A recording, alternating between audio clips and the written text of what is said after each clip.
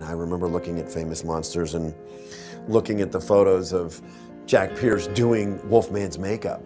And it was those in-between makeup stages where you see the lines on his face, and he's, there laying the hair and singeing the ends. And I was like, wow, that's so cool. I mean, who would not want to make monsters for a job?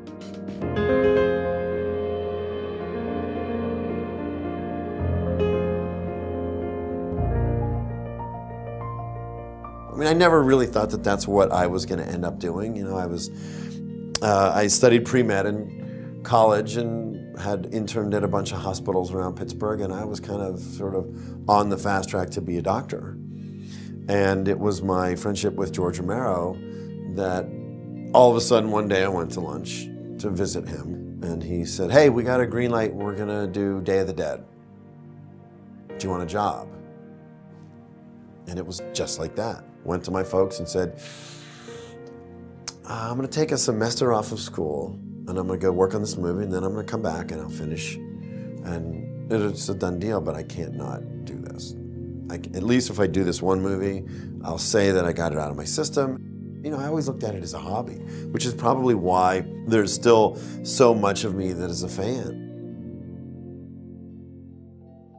I'm sort of a purist, so I watch, The Exorcist again recently, and just I'm astounded at the depth of that film. You stare at Linda Blair in that prosthetic, and you never once go, "Oh yeah, she's wearing makeup." It absorbs you, and it pulls you in. And to me, a good special effect is one where you can't figure out how they did it. The perfect example would be Aliens.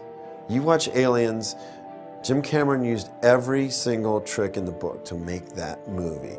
He had quarter-scale miniatures, he had full-size animatronic creatures, he had guys in suits, he had front projection, rear projection, every trick in the book. You feel like you can reach out and touch one of those creatures. It just feels real. There were fantastic, amazing, imaginative movies that were done with just sheer will, ingenuity, and imagination.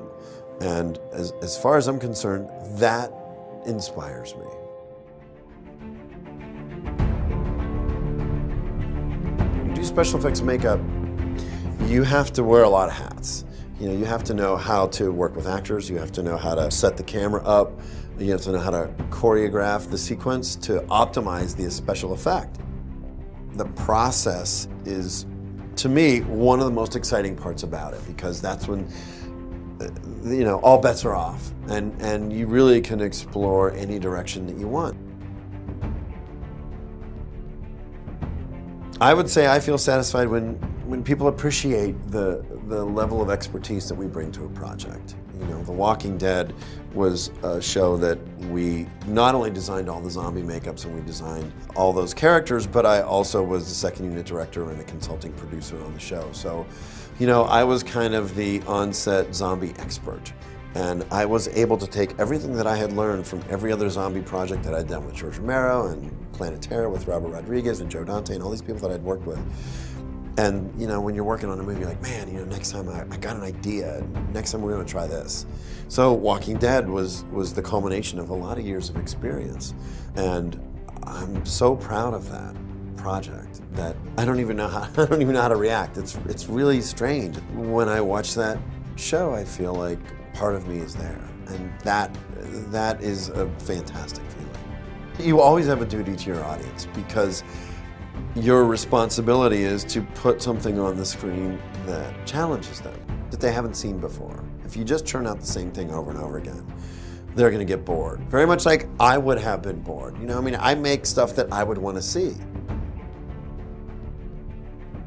I forget sometimes that, I do conventions every once in a while, and I go to shows and I sign autographs and I meet people, and I'll have a little kid come up to my table and he'll say, "Oh, my favorite movie is From Dusk Till Dawn." I'm like, "You're too young to watch From Dusk Till Dawn. How old are you?" And the dad's like, "Sorry." And I say to the kid, I said, "I was you."